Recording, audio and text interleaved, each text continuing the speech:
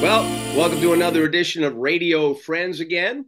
I'm Steve Parker here in, let's see, where am I? In Berlin, Connecticut today. And we got already guys lining up. So we'll probably be having some folks coming into the show. And also kind of like co-hosting with me today is John Leslie. Hey, John, just introduce yourself and what you guys are all about over there. John Leslie, I am talking to you from Winter Haven, Florida. We are equidistant from Orlando and Tampa. It takes 1 hour to get to Tampa and 4 hours to get to Orlando because of the traffic. and I am the host of a podcast called Talking About Radio. And we've done our 150th, I think, episode of it. And we're recording this today, and it will be on one of the upcoming episodes of Talking About Radio. Maybe what we'll do is just run around the room with who is here so far. And, as I'd mentioned, John Leslie is here. So anyone who's joining us today, please understand that John does a great podcast called Talking About Radio, and he's kind of like co-hosting with me and recording it for his program. So John, why don't I start by introducing you, where you are, and what your program is. Okay, go ahead. Ladies and gentlemen, here's John Leslie. Your turn. Oh, I thought I just did that. No, well, we're just basically we're rehashing here. Okay, so what's the show? What's the show about? Show about nothing. Talking about radio. Yeah, that. If you had to guess what Talking About Radio is about, what would you guess? Porn addiction. You got it. I spent the better part of 50 years on the air doing morning shows, and there was still a lot of creative energy in me after I quit doing that. And my good friend John Morgan talked me into doing a podcast. I didn't want to do it, but I started it, fell in love with it. I have interviewed almost all of the very top names in the radio industry, some of the guys from this group, and also a lot of people who are not at the top. They are the hardworking, everyday disc jockeys, like the guy I interviewed this morning down in New South Wales, Australia, and last week a guy up in Alaska who has a total survey of a total cume of 250 people. That was a great interview, by the way. A great, thank you. Yes, it was.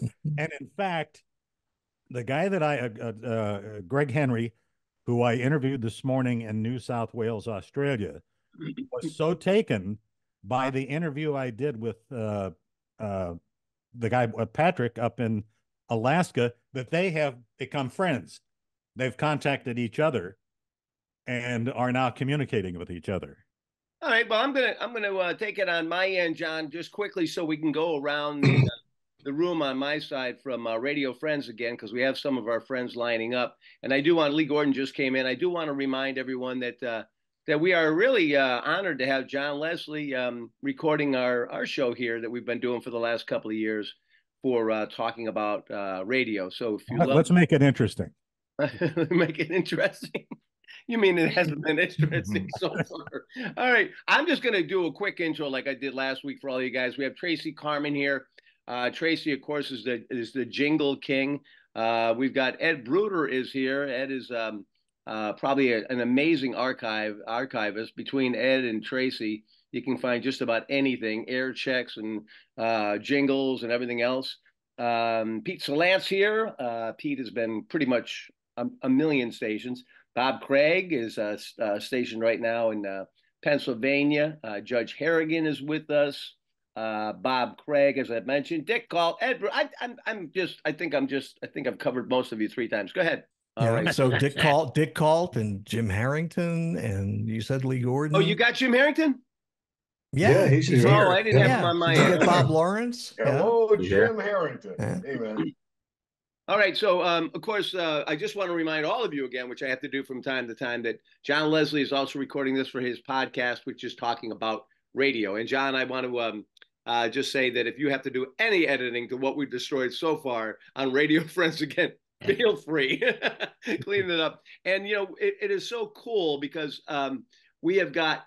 We actually have a new one today, and he's going to stay with us, hopefully, at least through the program, and maybe come back. Unless he gets another job. Jaybeau Jones, 70s on 7 on Sirius. We've been listening to Jaybeau for a long, long time.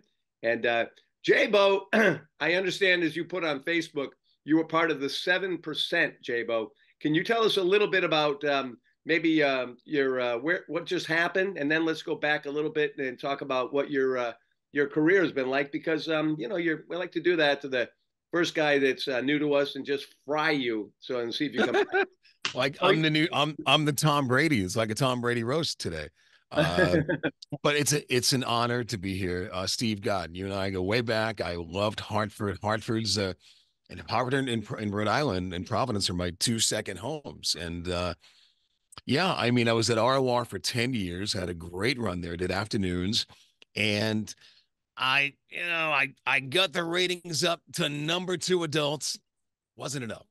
And I'm actually #3 in men. I was #2 in adults. And if you take out the Sports Hub, that is talk, that was really the #1 music show. But we know what's going on in the industry. It's very heartbreaking. I think the benefit, I put a quote on my Facebook saying in every adversity, there's a seed of equal greater benefit. And you realize that, look at this call. This call is, and if I get schmaltzy, I apologize, but that there's still love and passion for what we do and what we did and what we will do. This is the new technology. This is the new conference call. And so I'm excited about my next opportunity, whatever that is. And I'm still on 70s on 7, which is the greatest blessing and gift I've ever gotten. I mean, I always believe that dreams came true. And, I wanted to be on WRKO. And so nature created a WRKO today, and that's 70s on 7. So yeah, I'm excited to be here with you guys and talk about some great stories. I mean, Pete Salant, oh my God. I mean, look at you guys. I mean, I don't want to jump in and take too much time, but I mean, I loved Y&Y. I wanted to work at Y&Y with the jingles and Randy Davis and Bill St. James. It was one of the greatest ACs I ever heard. I used to listen to it on the listen line when I was at JB 105 in Providence. And Tom Hunter kind of flipped JB from a CHR to a hot AC and used Pete, your station, as a template. We got your jingles, and Y&Y was the template for our station in Providence. And I just was so enamored with the presentation and the jocks and what they did.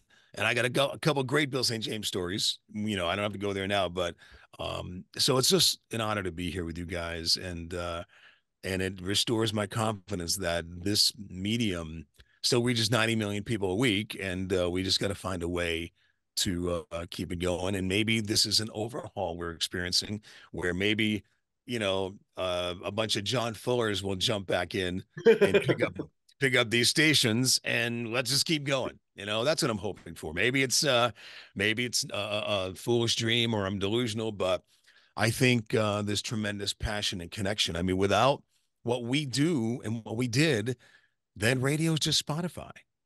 We can't, we are the glue that connects to the community. And whether it's a great 15-second break or a fantastic morning show break, Elvis Duran was interviewed in one of his many, many documentaries he gets. He's a great talent and a wonderful guy. He said they asked him, what was the most memorable show you've ever done on Z100? He says 9/11. Because we stopped the music, people were crying. He says that is what we do, and we can't forget that. So that's my opening speech. This is Jaybeau Jones, who just it's his first time on Radio Friends again, and occasionally I will remind everyone that we also have John Leslie with us, and John is talking about radio, which you've got to check out his podcast. He's interviewed everybody. He's always looking for more people to interview. So we know a lot of people like to listen and watch this Zoom from Radio Friends again. I'll do it. Over the last couple of years. Okay. So, You got me. Sign me up. John, So give him basically- an email address. Okay, I'll do that. And again, but just a quick reminder, anybody who's got a problem, needs to be in the broadcast protection program, and you don't want, if you're saying, hey, I don't want John recording me to go all over the world, why would I want that? But anyways, if you want, anybody can send me an email. I guess that's the best way to go before I do anything. Dave Overson and I talked about setting up a Facebook page and doing all that kind of stuff. So we may. But I'm Steve Parker at hotmail.com would probably be the best thing. Steve Parker at hotmail.com. That's only because if I give my Odyssey address, none of us will ever be seen or heard of again. This will be gone. Yep. So Steve Parker at hotmail.com. Just send us a note if you'd like to be part of it. And again, like I said, we're recording, so we just have to make that very, very, very clear. Jaybeau, I want to come back to you at some point in time, but I want to check in with the other guys because I would like to hear. I know we'd all love to hear the Bill St. James stories. That'll, we probably all have a few of those. Let me just throw it back to John Leslie real quick. John, why don't you just say hi and just where's your studio, John? We are located in Winter Haven, Florida. Winter Haven, Florida. 1 hour from Tampa, 1 hour from Orlando, and about 3 minutes away from Legoland. Wasn't that where the Red Sox had their training camp for years? That's right. For years and years. In fact, one of the guests I had on my podcast talking about radio was Joe Castiglione, the longtime voice of the Red Sox. Sure. Royalty. And it was just so great. He did the interview in his car on the way to work. and his closing line was, "I've got to stop now. I'm at Fenway Park." What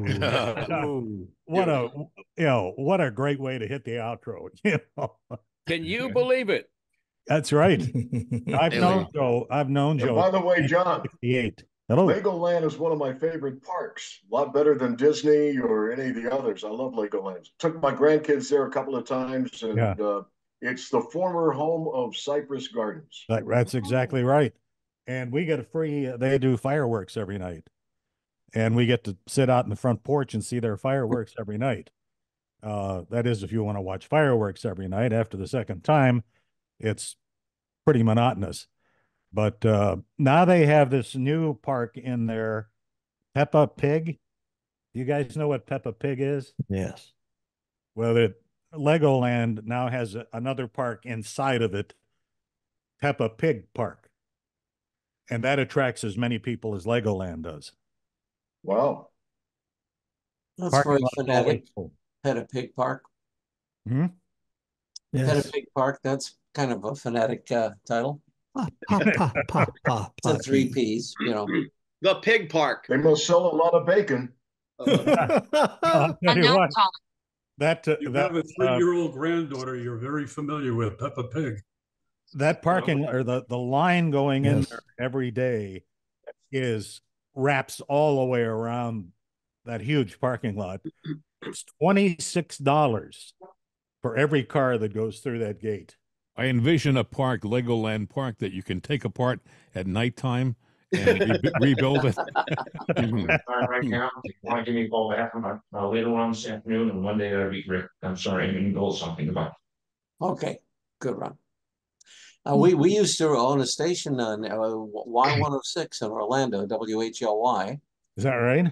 Yeah. Back in 1978, 79, we bought it also with a small AM in Leesburg. And I had to oversee that. I used to come down there all the time. But Orlando has changed quite a deal, but still, that's quite some place. You know what the 6 Ps are, right? No, I don't. The 6 Ps are poor planning produces piss poor performance. And I give lectures at Columbia Grad School, Business Grad School every so often. And I ask that same question. And then when I explain what it, what the 6 Ps mean, the glassy eyes all of a sudden focus because they get it. Yeah. I don't think you can say more succinctly. I just want to say it's a thrill to see Jaybeau, because I listen to you all the time on 70s on 7, and you have a cohort up in Edmonton with the sexiest female voice on radio. And one day I would love to meet her. She's between you and her. I enjoy 70s very, very much. No, thank you. Thank you. You Yeah, do a great job. Lisa's great. She's terrific. So they wanted to, we all know the challenge with this format to try to keep it relevant, and so they brought her in. But she's a really nice kid and a hard worker and a real pro. I really like her. She's really nice. But thank you. I really appreciate that. It's been an incredible run. I mean, they've evolved it. About 2 years ago, they said, "Okay, no more talking over intros, Jaybeau." And I swear to God, and Human Newman calls me and says, "Okay, I'm about to tell you something that I promise you've never heard in radio. You know how for the last 30 years they've told you to talk less? I'm changing that. We want you to talk more."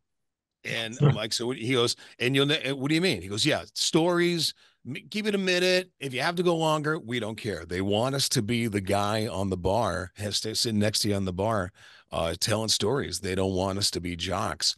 And it was, they even asked us to change. We were talking about processing earlier, Pete. They even had us back down our processing. Me and JJ Spider. Hey, hey Ed, how are you? Good to see you, man. And so, yeah, so I don't want to take away your time, Dick, but yeah, they basically changed it over. They want us to, be much more personable, but it's a bit of a fun challenge, and I enjoy it. But something, Jaybeau, I think the thing that is interesting to all of us, because I mean, I love 70s on 7 and what you're doing there, and you're still on 7. It seems like if the demographic changes, or if the I don't know, and sometimes like 60s used to be on 6, not there anymore. You got to go, and then 40s was on 4. I mean, it's all changed now. But how many years, Jaybeau, have you been?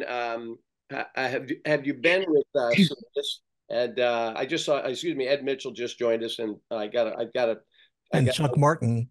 And Chuck Martin. Yep, I got to qualify this because we are with John and Leslie and talking about radio. If you don't want to be recorded and you want to stay inside the broadcast protection program, then you're going to have to leave, or you can blacken your screen, or just sit by and not say anything. But we just got to make sure on that. So Jaybeau, does anybody make any kind of money? I mean, I know, of course, Bill Rock starting Elvis Radio and him doing his thing, and when I heard Jaybeau Jones, I said, "I'm serious. I think I know that guy." So how did this all come together, Jaybeau? And how did you? That's the new world. So how did you get the SIRIUS connection? It was one of those wild things. I was programming Mix in Boston, and I left. They wanted to go in a different direction, and I announced my resignation to Mix back in 2012. And I wrote a nice email. I said, CBS treated me really nice. Thanks to Greg Strassel. And I wanted to exit positive because it was a great run. I really enjoyed working there. I hired Carson and Kennedy, who are now #1. It took Maddie to leave, but that's the morning show there, Mix. And when the email went out, I looked down at my phone, and it was Kid Kelly, who was then the VP of programming, of music programming. It was him and Human Newman on the phone. And they said, "You want to come back on the air?" And I said, "Really? You want me to come on the air there?" And they said, "Yeah, you can do that. You're, Jaybeau Jones on the phones." Now, at the time, I think they had just let go Broadway Bill. Broadway Bill was doing CBS FM and 70s. But I think it was hard because at the time, they do their breaks and then send them into a programming coordinator, and the program coordinator would load them in their next gen or wide orbit. And Broadway was doing his rhyme, great, amazing rhyming act, but it was someone else loading it in. So it wasn't exactly, he does it. He has to run that board, right? So that the timing was off. So he ended up leaving, and I auditioned for it. And it was funny because it was like, audition, sounds great. We'll be in touch. 2 weeks go by, nothing. Another week goes by, nothing. So I call Human Newman. I said, hey, how you doing? Now, I had just left Mix. I was ready I didn't want to program anymore. I just wanted to relax and maybe be on the air. And I had a little bit of severance. I had a little bit in the bank. I wasn't rich. I couldn't really retire, but I wanted a break. So I wasn't in any rush. And I was putting together a studio at home anyway. I didn't have any equipment yet. And Human says, yeah, I'll get back to you. Another 3 weeks goes by. What do you think? Can we end? I don't know. I don't know, Jaybeau. All right, well, call me if it's going to happen. Another 3 weeks go by. I don't think it's going to happen. And I'm like, okay, well, that was, and then another 2 weeks go by. You start tomorrow. I swear to God. And I said, you mean, yeah, you got, all right. So, but by that time I had the equipment and that's how it happened. Kid Kelly called me and they wanted me to do it, but it took these big companies. It takes a while to get things going now. And that's what happened. And I started in the first year and a half. I sucked. They hated me, and the air check sessions were terrible. It's like, and I'm like, and Human was a sweetheart. We're good friends, but he was new as a programmer, so he wasn't as astute in how to do an air check. So he just read my butt.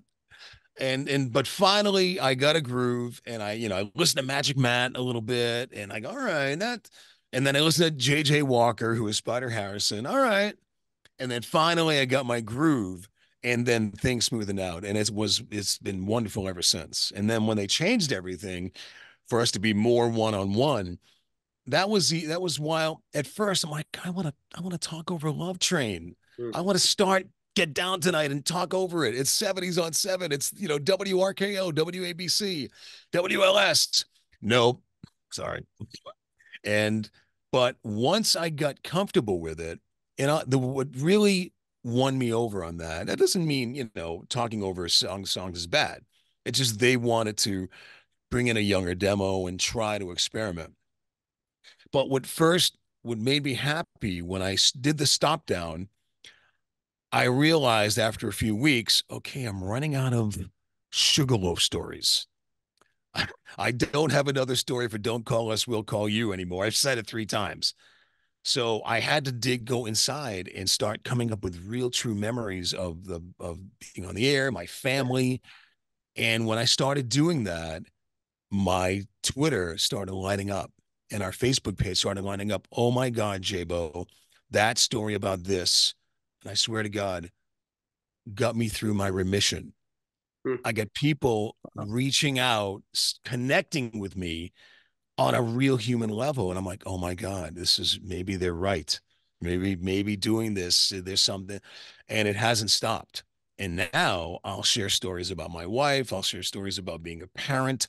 It's like a mini morning show, but I keep it, the longest break sometimes will be a minute, sometimes they'll go a little longer, but those stories now really resonate and people really like it. And I'm like, maybe they're onto something. So it made it easier to get that validation from the audience on Twitter and on Facebook. And that's what made it easier. So yeah, I've been there for since 2012. And it's been wonderful. A couple of highlights. I mean, I got to meet Tony Orlando. Tony Orlando listens all the time. My friend is an artist in Vegas and said, hey, Tony Orlando wants to talk to you. What? Here's his number. And I'm like, okay. So I end up going to see Tony Orlando on Mohegan Sun, and I called him before, and he says, I listen to you guys all the time. You know who listens to you, Jaybeau? Carrot Top. Every time I mention Tony Orlando, Carrot Top texts him. You're talking about him again.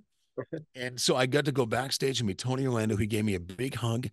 And he says, thank you for doing this. We love how you talk about our art, us. And he goes, come on, let's go meet the band backstage. I'm walking backstage with my wife, and he goes, Jaybeau, do you know Andy Kim? There's Andy Kim. And I'm like, oh my God. And I never met Andy Kim. Rock Me Gently, Sugar Sugar. Yeah. That Tony Orlando show was fantastic because Andy Kim gets on stage and a video pops up of the cartoon of the Archies to Sugar Sugar. And the audience is almost in tears. You know, they can't believe that we're recreating our childhood right before our eyes. So stuff like that. I did when they moved me to nights, I didn't want to just, after 10 years of doing afternoons, I didn't want to just end up at night replacing JJ Walker. I felt that that was kind of like a sad, negative presentation on how I wanted to roll that out. So I got Tony Orlando to do a video with me backstage, and I asked him, I'm replacing JJ Walker. How am I going to do that? And the camera pans to him. My wife did it. And he says, I got an idea. Play more Tony Orlando. And I did that with Donny Osmond and Henry Winkler at like the Comic-Con. So that was a fun way for me to get on nights and make it a positive, saying goodbye to JJ, who was there for 20 years in that day part. And so it worked out. And the audience does like those stories. So it's been cool. I really enjoy it. For those of you who are just joining us, that's Jaybeau Jones. You've heard of on 70s on 7 for years and years, since 2012. Because as far as I know, since I've been listening to 70s on 7, it's been Jaybeau. And I said, nobody else can have the name. Nobody's got the name freaking Jaybeau. Come on. Come on. And Dave Nagel just joined us, and so many of you guys. What's really cool, and I kind of want to back off, and just for those of you, especially on the air during the 70s, it could be kind of cool for you to, just ask Jaybeau anything you want, because he lives in that world every single day. Yeah, it's really something. And again, we are recording this for John Leslie and talking about radio, which you got to check out. His podcast is awesome. No matter who you think of, whether, oh my God, Pete Salant's been on with him a couple of times, and Joe Cipriano has been on with him, and Randy West, and just the list is incredible. And then of course, and he just did a whole thing about the what was it? If you could, real quick, John, what was the program, the CBS program called? I mean, NBC program. NBC, the retrospective. Yeah. Yeah, it was maybe some of you are aware of this. Dale Parsons, who was the director of operations at WNBC in its final days before WFAN took over the frequency and the dial position there. On the very last day, Dale Parsons did a 90-minute retrospective of 66 years of WNBC. It aired on the last day that WNBC existed. And then it never aired again, this program. And he put it away in his vault, and he gave me permission to remaster it. And so on April 12th, we aired a special 66 years of WNBC uninterrupted, commercial-free podcast. And I was just talking to my wife about it last night. I have done a lot of things in my broadcast career, all over the world, all kinds of programs. That podcast is probably one of the best pieces that I was ever involved in. Wow. It's so much like it really is like a walk through history, since before radio. I mean, it starts about the concept of radio and having one in every home. Isn't that where it starts? Yeah, exactly. That's where it starts. And it was not the Marconi. Was it Marconi? Who's not Marconi? It was General Sarnoff. Somebody who said we're gonna make radio an appliance that will be in everybody's home. Yeah, that was David Sarnoff's concept. Sarnoff? Yeah. When he was pitching the whole thing to RCA. And that's where this retrospective starts, at that point. And how Dale Parsons came up with all of this audio. Awesome. He got it from Bob Hope, from Johnny Carson, from Fred de Cordova, and he listed a whole big long list of names of people who contributed audio, and it's all in that program. And it's it kind of makes the hair stand up on your neck when you listen to it. It's just riveting. And I think that's what really I'm thankful to Pete Salant, who's been on his. You got to hear Pete's got a couple of interviews that are on there, great. But I think the first one I listened to, John, was when you said everybody knows everybody, and it is the 6 degrees of like broadcast separation. And that was kind of like I said, oh, we got to get him with us, because that's why we started this whole reunion thing years ago when we were putting together the WDRC reunion. And that's why this is still going on. But so if anybody has any questions, what? I was going to say, I have 2 program directors, 2 program managers for my podcast. Pete Salant is one of them. And John Morgan, Jaybeau, you know John Morgan. Did you work with him in Boston? He was at ODS. No, that was before my time, but I know of him. Yeah, that was before my time. Yeah, and so if I do anything that's not real good, I hear from Pete Salant, and while he's talking to me, my cell phone's ringing, and it's John Morgan. Well, Pete we only want to help. Pete is also my. Don't think I appreciate it. Pete's my program director. I'm joking. I really appreciate it.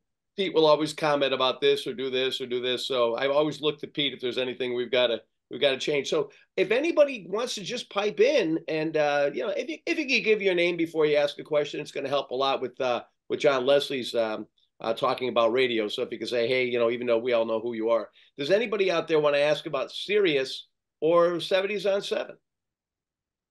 I just want to briefly ask, Jaybeau, you were on KISS in Hartford, weren't you?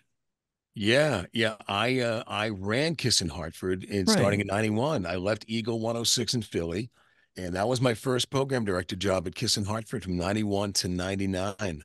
And it was a great time. I became very good friends with Jeremy Savage and Tim Montgomery, Larry Herb, and and I hired Gary Craig to replace Ed and Jeremy. We moved Jerry to afternoons, and we hired Gary Craig, and a year later, we're number 1.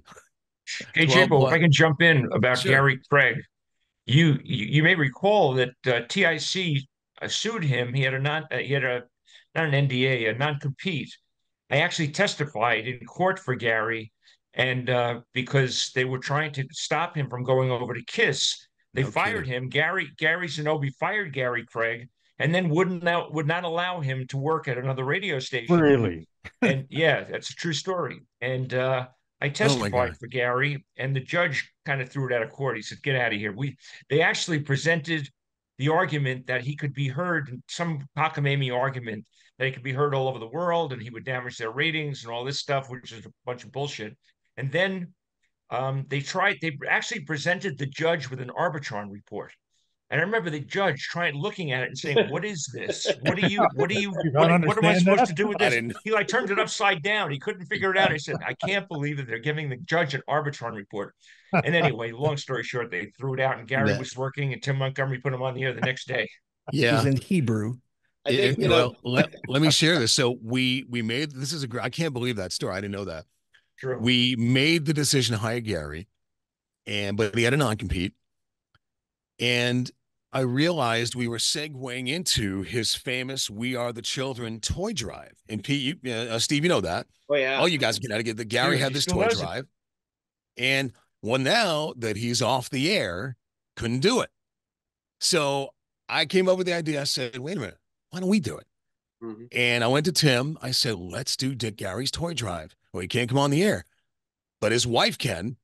Oh, so his wife, Diane, came in the studio, and I got the "We Are the World." She came in, and with Ed and Jeremy said, we're going to lay down our competitive swords for the kids this Christmas. And Gary's wife, and she had a statement: because of radio competition rules, Gary cannot be here today, but thank you so much to KISS 95.7, Ed and Jeremy. We are going to continue the We Are the Children toy drive in honor of these children, because that's more important than our competitive nature, and whatever the words were. And the phone's ringing. People were crying. Thank you so much, Ed and Jeremy. Oh my. And that was the first beginning of our relationship with Gary Craig. And we hired him 6 months later. And I was the fastest rise to number one I'd ever experienced. And Tim was so great. Tim Montgomery. We created TV commercials using a local producer, and we went on the street, and I was kind of the director, and we went on the street and we got testimonies from people. Hey, you know where Gary Craig's going?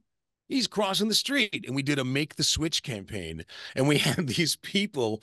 We had these three almost Golden Girl type ladies in one of the clips saying, Craig, didn't they dump him? No, he's moving over here. And that was how we launched him on Kiss.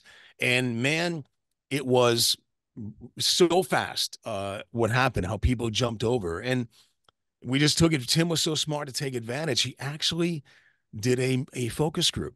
When Gary was fired, Tim jumped in the field with Richard Harker and did a focus group study to see where Gary was in the perception of the market.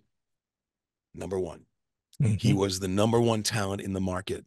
And so we had that built-in connection, and we hired him. But when we announced it, this is before email and social media, we got about 40, 30 calls at the front desk. We hate Craig. You can't bring him over. We don't like him. And Tim, said, are we doing the wrong thing? I said, no. That's just active. It's okay. But he took Kiss was number one in every demo. And it was the beginning of the next generation of Kiss. And we had our stick in Meriden. Yes. Our TIC was in Avon.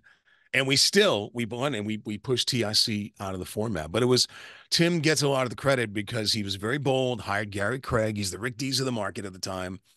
And he marketed him. And it was just a lesson in how to do something right. When you have an opportunity, you have a talent like that who was built in, and you can bring them, it just lifts the whole, the tide, rose all the tide. And he was a joy to work with. He's a tough guy, we have great stories, but man, he was talented, Yeah. Well, go ahead. I was going to say, Jay, you mentioned three names that just brought some memories back into my head. One of them was, Bill Lee. Yeah, I worked with him in San Francisco, KFRC. And when you said that it didn't work with him preloading the intros and the way Bill Lee operated, I mean, with those rhyming, and no one does it better than him. He is the best of the best. But I could see how that would not work, because you had to be right there, because I mean, he'd hit that intro dead ass on, boy, and there was no mistake. But also, J.J. Walker, I gave him his first job in Jacksonville. Paul Drew put me down in Jacksonville there at WIVY. We changed it to Y103. We went up against the Big Ape. Now, I'm looking for people to go on. We were still doing the old format there and everything. So this kid comes in, didn't even have a tape. He had a resume, handwritten, by the way, and no tape. And he sat down. I said, he said, I like radio. I did it in high school and everything. And he had this voice that, I mean, my God. Yeah. And I said, well, that's what interested me, because he had that voice, that just big booming voice. So I said, well, you don't have a tape. I said, why don't you go into the production room? I said, give me 4 cuts. Let me hear how you do 2 records. And I put in them, Pete, you would know Paul Mayer, Paul the Morning very, Mayor. very well. Sure. That Waves. So I said, Paul, go in there with this kid in here, see what he's got. Let him segue a couple of records. Well, he came back with this short little tape there. I got to tell you, I was blown away. I mean, he had this voice. He didn't know how to use it, but his mechanics were good.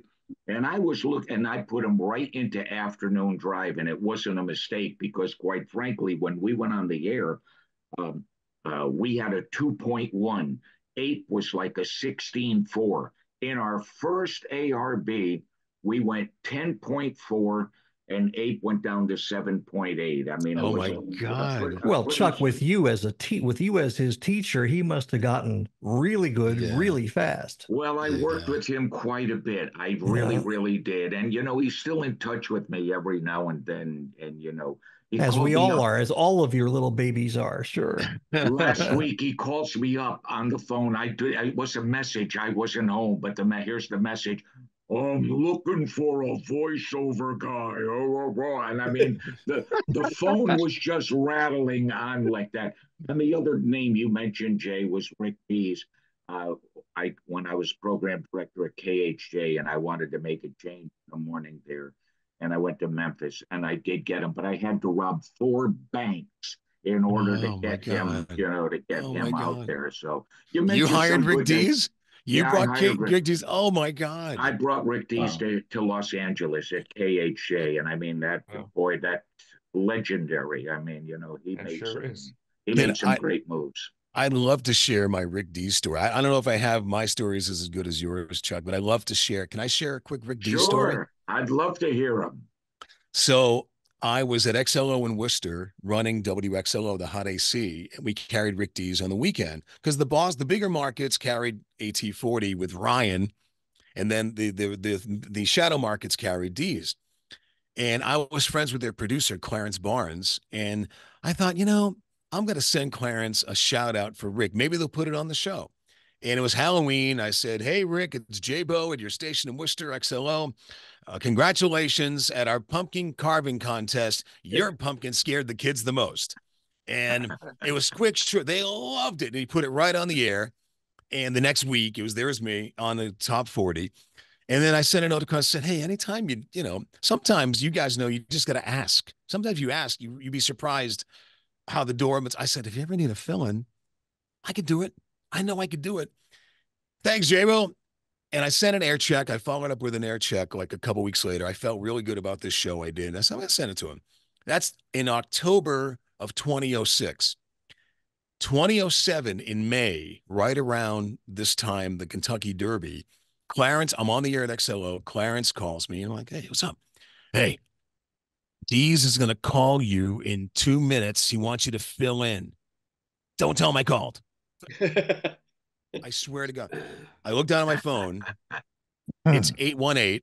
I pick up the phone. Now I'm shaking. Hello? Jaybeau, it's Rick Dees. Hey, buddy. Look, I want you to come out here and fill in. I'm going to the Kentucky Derby. So I need you'll come out and record your parts. I'll record all right, Clarence, talk to Jaybeau. I love you, and we're going to pay you. Okay, bye. I swear to God. And now I'm like, okay, what just happened? Clarence calls me back and says, can you get a studio in Worcester to do this? I said, shh. He goes, nah, never mind. We'll fly you out. So I get flown out to Rick Dees' palatial studios in Burbank. Now, I'm in over my head. It's come on, it's Rick Dees, Jaybeau. Okay, I'm a pretty good jock, but that's a much different world I ever experienced. They fly me out, put me up in a hotel. I am petrified because now I never had done anything like this. I've done some countdown shows in 70. Since then, I've done a lot of countdown shows on the app. So I'm way over my head, and I'm like, how the hell am I going to do this? I'm out of my fish out of water now. I'm not in my own zone. But I said, well, screw it. If they think I can do it, fine. Clarence takes me out to dinner. I wake up the next morning. He picks me up. Rick's car service picked me up at the airport. These Russian guys in big black SUVs picked me up at the airport, and they with glasses. I thought they were either Secret Service or something. I arrive at Rick's studio. It's right next to the Warner lot. It's called Dees Entertainment. And you walk in, it's like offices, and you see all of his accolades. You see there was an autographed animated Hanna-Barbera cell autographed by Joseph Hanna-Barbera because he was Rock Dees in the Flintstones. He was the voice of Rock Dees, and there was a framed in the lobby signed by the Hanna-Barbera of Rock Dees in the cartoon. I walk in, and now, if you guys don't know this, Rick loves rotary pots. He hates slide pots. in front of me is a console that's in his logo, D's Digital. It's a digital console with RCA rotary pots, custom made for his studio. Wow. He's not there now. He's at the Kentucky Derby, but his parts are recorded. So I go into the studio. Now, out the window is the Warner lot, the tower. I'm like, okay, I have no idea where I am. I have no idea what I'm doing. I sit down at his mic. You know, he has a beautiful Neumann mic, and his pot is red because I knew it was his. And I said, and I hear in my headphones, oh, Jaybeau, that's Rick's seat. Would you mind going to the guest mic across the way? Sure. And Clarence said, yeah. So that was Paul, the producer. So we start the recording, and there's Rick, there's two writers and a producer and Clarence. Now it takes Rick about 3 hours to do this. It took me 6 because I had never done it before. And I could see as I'm doing these breaks, I stumble one and I see one writer's head go down because he's tired. I see another writer's like starting to yawn, and the whole energy in the room starts to kind of dissipate. But finally, I get to the end. I said, can I go on the air and promote that we're going to do this and that's going to air? And Clarence said, wait till tomorrow. I'm like, oh my God. So finally, the next day I get back, and they said it sounded great. You did a great job. It's going to air, you know, go on the air and promote it. And that's it. And it was a relief because it was really hard to do. I'd never done it before. I get home a couple of days later, and I get Heidi calls me and says, you got an envelope from Rick Dees.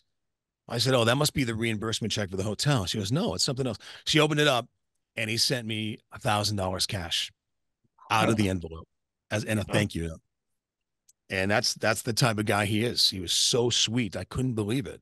And it's one of the greatest, and it aired in all of his markets. And yeah, Jay, that $1,000 was from my bank hoist that I had to go. From one of the 3 bank hoists that I had to go. But yeah, he was so nice. And, you know, at that point, I feel like, well, I kind of, if nothing else happens in my life, at least I could say I was Rick Dees for a day. And it sounded, Paul did a great job at editing. All my stumbles and mistakes and stuff, he took it all out and put it together. You couldn't tell that I was stumbling and bumbly, but it was an incredible experience. And he was very nice. And we've been friends ever since. He's every once in a while. Yeah. So that's Jaybeau Jones for those of you who are just joining us with Radio Friends again. And Jaybeau is currently the guy who's doing 70s on 7. It's you're doing it at night now, right, Jaybeau? What are you doing the show? Yeah, 6 to midnight. Yeah. 6 to midnight. I do that like I was doing in the morning when I go to ROR, but I'll probably do it a little later in the afternoon now to get it more closer to the day part. I do it right here. I have a real critical question, and that's why we invited you. I thought if you could just tell us, do you know anything about the band Alive and Kickin' and the song Tighter and Tighter? Do you know anything about that song, or you know the people behind the band? Before his time, Steve. It was 54 years ago. He won't remember. There's no "and" in it. Right. Other than the intro, I think it's 14 seconds. That's all I got. Well, I know the story on that. I know the story on that, Steve. I think Ron Pell does too. Yeah, it was given to him by Tommy James. Tommy James gave him that song. Yeah, that's right. Jaybeau, Ron Pell's the actual drummer from the original Alive and Kickin', Jaybeau. Yeah. Really? And he's down there somewhere on your screen. Oh my God. I'm old, Jaybeau, and that was Jaybeau. You don't know. I worked in Hartford when you were there. I worked at DRC. I was the general sales manager for 20 years, and I knew that. I knew. Yeah. Your name is famous in Hartford. I know that, but thank you. Not as famous as yours, but and it's you know, some people still remember me back in the day. But when you talk about that whole rivalry between TIC, that's what I remember, because Tim Montgomery. Tim Montgomery was quite a guy. I mean, he was, you know, he was like the number 2 guy in top 40 radio in Connecticut, but he said, I can make a nice living being number two. And he did. He became a very wealthy guy. Yeah. And, we competed with Arnold Chase, who owned TIC, and Bob Dunn, who was the general manager at TIC, and Perry Urey, a name I'm sure you know. And Tim, to his credit, he just forged ahead. Nothing stopped him. Positive guy. He had his quirks. He remember Karen Gordon? There's a name you probably remember. Oh my God. Yes. Yes. KG.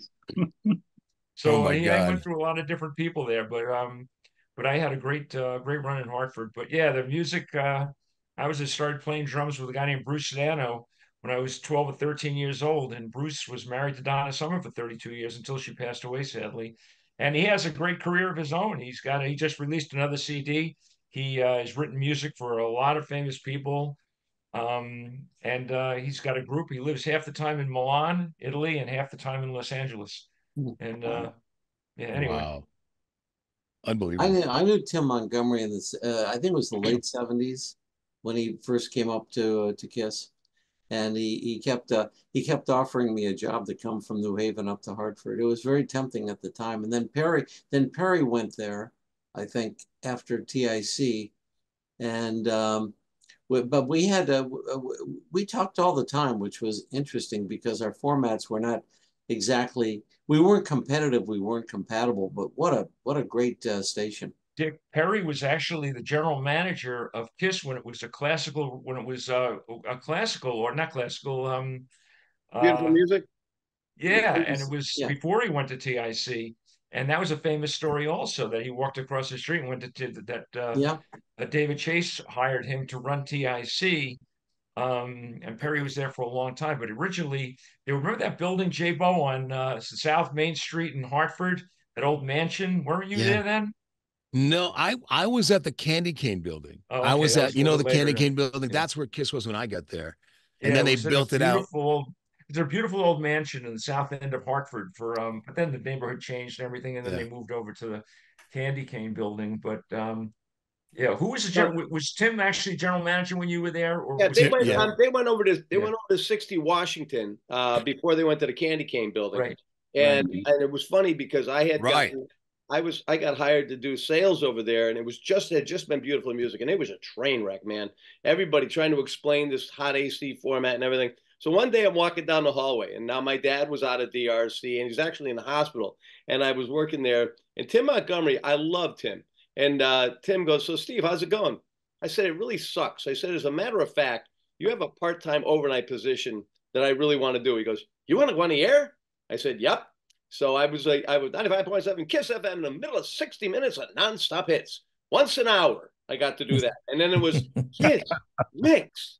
And I would be smoking cigarettes, drinking coffee, eating chocolate, Coca-Cola all night long. But the thing is, Debbie Gould had a canary. Oh, my God. She flipped out up one. And all I wanted to do is maybe a few hours a week to feed the beast, like I do at TIC.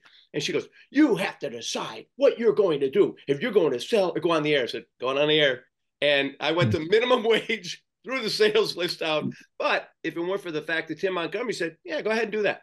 Tim was always, even from a sales standpoint, Tim was all the departments, whether programming, sales, we all loved Tim. Because Tim was probably like one of the biggest kids in there and really, really had a tremendous amount of fun. Now, Jaybeau, you probably know a bit about Dick Calt, that he gave birth to WPLR, right? Who's that? Dick Calt. Yes, I don't know. I did. Yeah, I mean, I know of that. I know, of course, Dick. I know your name. But it's an iconic station. I mean, we ended up when Clear Channel merged with us. That's when I got to know Manuel Rodriguez. Yeah, Manuel. Yeah. Yep, I see him to this day. Yeah, and Manuel hired me 3 years after you left, Jaybeau, to program country YZ, which I had never done country before, and also the AM, all the Connecticut AM stations. So I worked at the Candy Cane building too in my last job in radio. Yeah. Oh my God, that was smart of him. Yeah, Manuel was so nice, and then I got to know Rob Williams. Good guy. Yes. Rob's a great guy. We brought Rob to Hartford, and Actually, I knew Manuel was a Warner Brothers guy. When I was in Albany, he was my Warner Brothers rep. Wow, no kidding. Yeah. We still have many reunions at his brewery, and he's doing just fine with his local beer product. I have a question for the whole group. How many of you participated? This is going to go back a long way. How many of you participated in things like the Itsy Bitsy Teeny Weeny Yellow Polka Dot Bikini song Never Ending type of stuff on the air? Do you remember any of that? Never heard of that. Never heard of that at all. We did. Remember Bob Craig? We did Ooga Chaga, Ooga Ooga. Yeah, Ooga Chaka, Ooga Chaka. Oh, okay. The Blue Swede. Yeah. Remember that. Somebody I hear that. I still hear that on 70s. Yeah, we play that. Yeah, we play that. I think remember back when I was in Detroit in the 60s that we would do every once in a while. It would be to it might have been a fundraiser that we're just going to play it for 24 straight hours, and you have to send in a donation to this charity. Otherwise, we're not going to stop. I think Charlie took the Ooga Chaga, just that part, and looped it. Oh yeah, yes. That was, And the funny thing is, if Dave Overson was here, he could tell you because he was there and he looped it. But the weird thing was, it goes all the way back to Joey Reynolds sticking Midnight Hour back in the 60s at DRC, and the police broke the door down, asked him on the air who his program director was, Charlie Parker, and I'm standing with my dad in the dining room, and he's laughing his butt off while the whole thing is going on. But the weird thing was that when while Dave was dubbing that, Joey happened to show up at the station out of the blue and came to Hartford for something, and the two of them got to meet each other. That was very, very, very cool. I did the same thing. One of the stations did that with "They're Coming to Take Me Away," ha. I did it with the OJ's Money, Money, Money. When Joey was going to be a sit-in as a guest on my show on POP. And so Lance Drake, the production director, and I, we didn't tell Dick Springfield, the program director, that we were going to do this. But ahead of Joey coming on, we looped Money, Money, Money and ran it for about 8 minutes until Dick freaked out, and then we stopped and actually brought Joey on. If I remember correctly, the Ooga Chaga thing. It tied up the circuits on the phone company, and the phone company had people calling Charlie, and I guess the police called them, and I guess it ended up that they ended up having their own separate phone service just for the station. Did people think it was record skipping, or I don't know? What happened was back then when he did it back in the 60s, and then with Ooga Chaga later, what would happen? He would say, "We can get everyone," and what he would do, he would stick it. So like back with POP DRC, back and forth, and the first time somebody heard it stuck, they'd start calling the station. They'd call the police. The guy must have died. All this stuff. So that was the same thing with Ooga Chaga, except then it was AM, FM, AM, FM. Do you know your AM is stuck or your FM is stuck? Whatever he did, I think it was on the FM then. It's stuck. And that's it. Everybody from the dial all starts here because everybody's just twisting up and down the dial.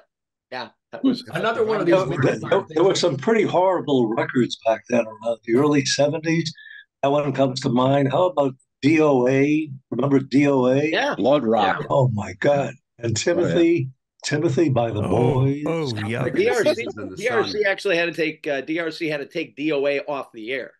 And that was really they had to pull it. We played it. Yep. Yes, we did. Only for a short time at DRC. There was some. How about Indiana Wants Me? Another. Hey, wait a minute. I live in Indiana now. We're not going there. They had to cut the siren off. Do you remember the siren? Sure. Did you guys have to edit Tonight's the Night? Did you guys have to edit Tonight's the Night? Do you remember that? Tonight's the Night, Rod Stewart? We never edited anything. Do you remember that Kodachrome by Paul Simon? All that crap I learned in high school. WBZ edited crap out of. I mean, when you have to edit the word "crap" out of a song, you're thinking about it today. But back then, it was. Did you hear what he said? That's right. Do you remember a recording? Do you remember a recording by the Kingston Trio in the early 60s. It was called Greenback Dollar. Yeah. And in it, they said, don't give a I damn. don't give a damn about a group. And I think Capitol redid it and took out the word damn. This is around 61, 62. Yeah. RKO in Boston edited Tonight's the Night. Spread your wings and let me. They took that out. It was a minute 50. The song was like a minute 50. They took out that whole minute and a half verse. The song ended up being like a minute 50 on RKO because that was a song too that none of you ever would have played ever. That was probably one of the best instrumentally produced songs by Frank Zappa, and it was called Dynamo Hum. Oh yeah. And I don't know if you're familiar with Great it. Song. No. Yeah, yeah. But if you listen to the song for the musical value of it, and of course the lyrics are enough to get you arrested back then. So Yeah. I was with Frank. He was up at the station, and he would come up maybe a couple of times a year, and and we'd have lunch, and we got to know each other. And he was not exactly a normal person, but absolutely brilliant. Absolutely brilliant. And I always said to him, I said, you know, the best song you ever produced, nobody will ever play. He says, oh, you mean Dynamo Hum? I said, yeah. I said, well, why, or what did you think of that? He said, I didn't produce it because I cared about whether it went on the radio. He said, I was telling the story of the world the way I thought she saw it. Oh boy. Hey, real quick remember here. Harry Nilsson's song from the 70s, You're Breaking My Heart, so You fuck tore you. it apart. Yeah. Oh, yeah. And Good song. That's the same album that had I Sang My Balls Off for You, Baby. And it was Pink Floyd with Don't Give Me That Do Good Bullshit. Hey, listen, real quick, I got to jump in here only because John Leslie, I know John likes to kind of keep things tight when he can. He likes to kind of, and I don't want to give John too much editing. So John, with talking about radio, if you do have to do anything to get into where you, I know you try to keep things at about an hour.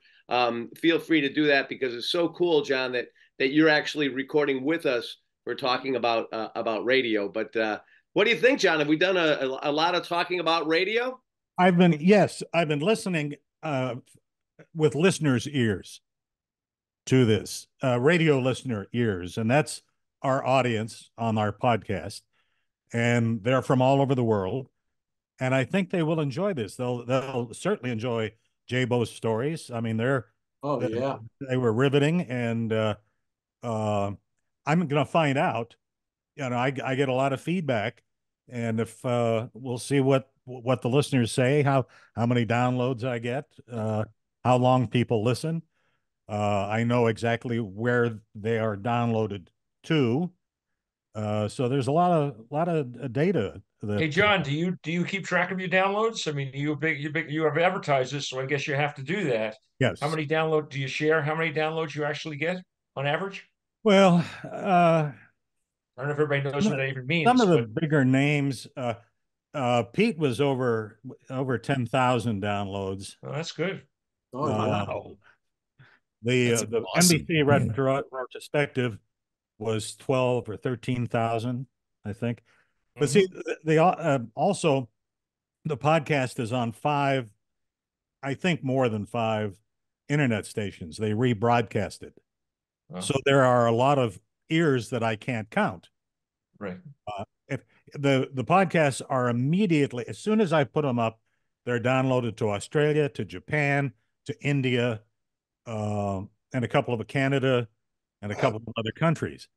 And the only reason that they would download those immediately would be not to listen to them, but to rebroadcast them. And I think what I'll do then, I can't thank you enough for anyone who's listening to this. I would say that if you get a chance, you want to go up on YouTube, you'll find Radio Friends again. And we've got quite a few of them there, especially if John's kind enough to not edit my part out.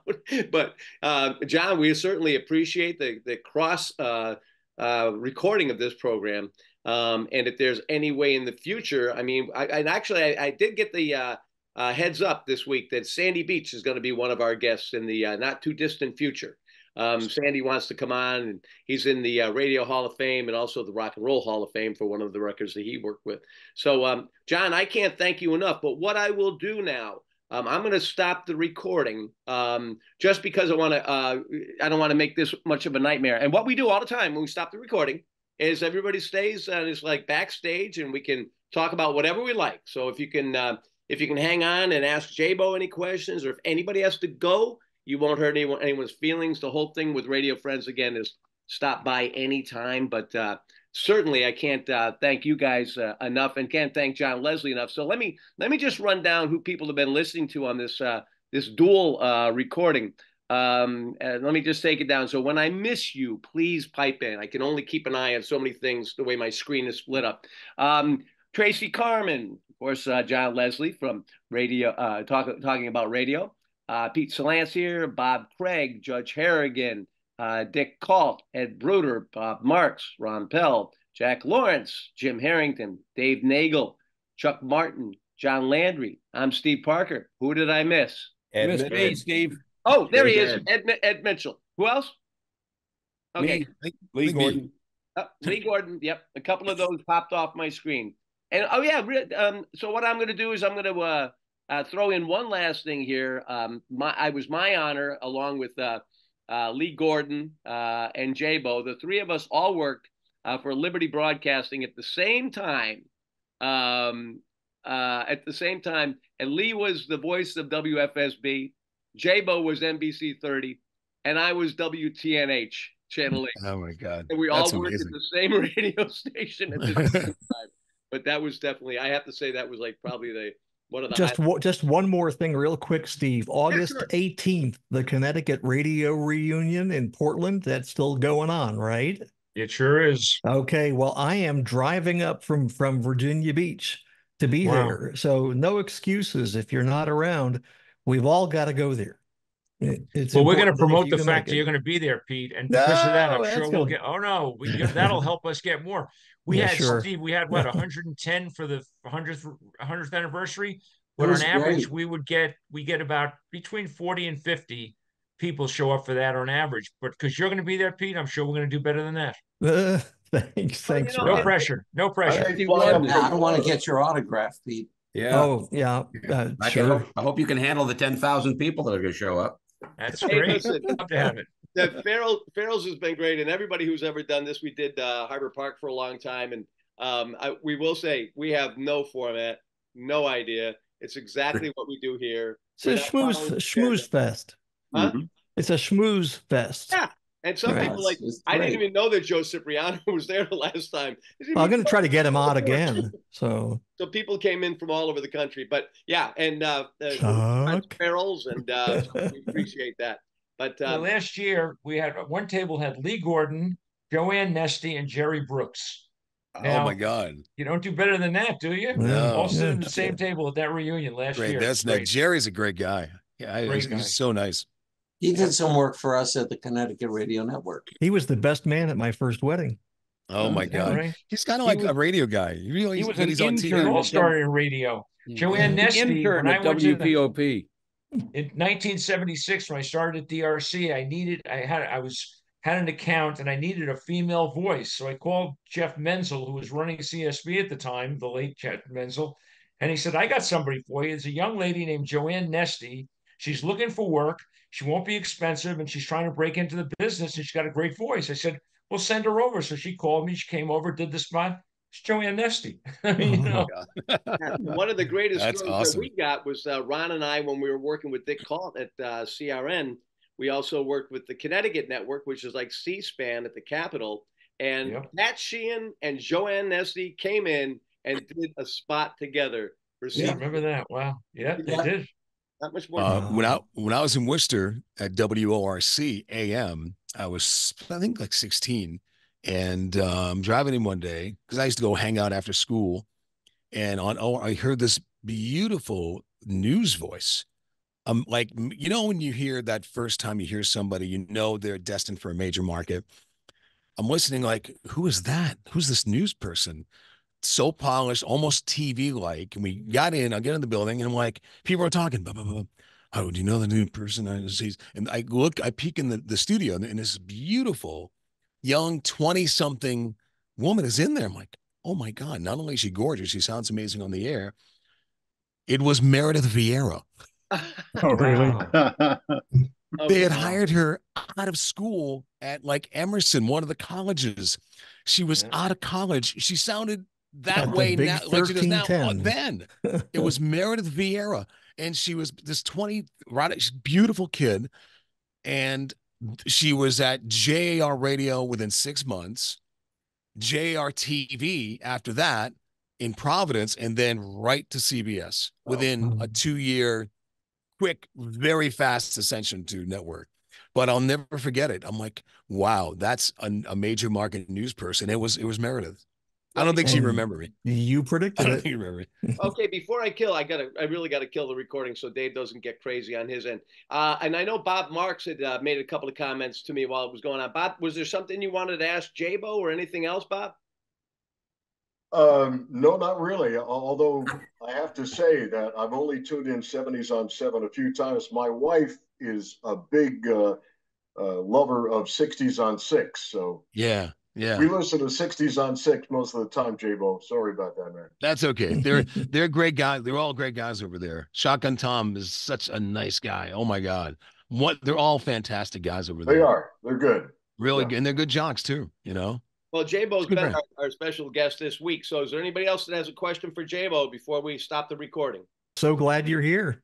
Oh, it's an honor to be here, guys. It's a lot of fun. This is really great. I'm really excited to see you.